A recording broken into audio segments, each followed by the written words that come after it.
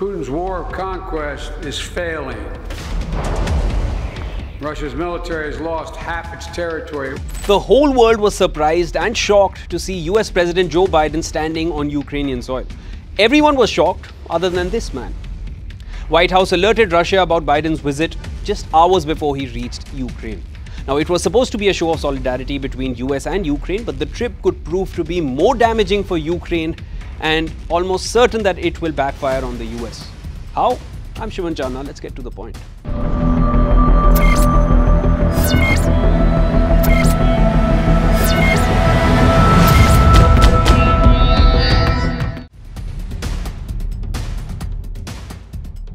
One year later, Kyiv stands, and Ukraine stands.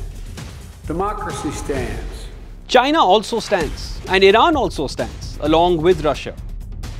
As Biden reached Ukraine, China's top diplomat Wang Yi was on his way in the opposite direction.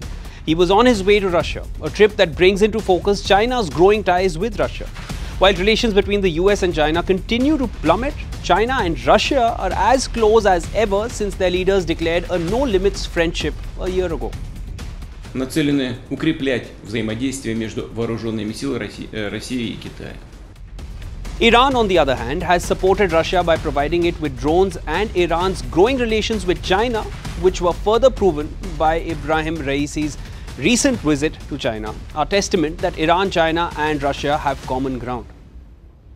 Biden's recent visit to Ukraine will only further strengthen this new collaboration between Russia, China and Iran.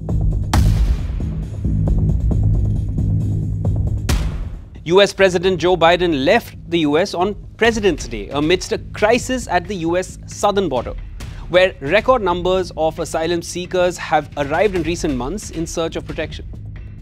He is also dealing with continuing issues of gun violence, racial tensions and the fallout of abortion ban by the Supreme Court, even as the US economy is still affected by the COVID pandemic-related slowdown, inflation and high energy prices. Biden's pledge for supporting Ukraine is being seen as a means to gain face for the upcoming 2024 elections in the US.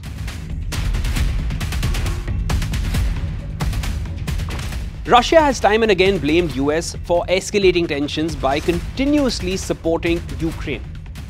Seeing the US president on Ukrainian soil is only going to further incite Russia and invite a strong Russian pushback.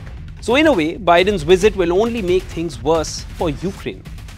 Whether it was Afghanistan or Vietnam, if you look at America's track record of trying to be a global super cop, it has never ended well.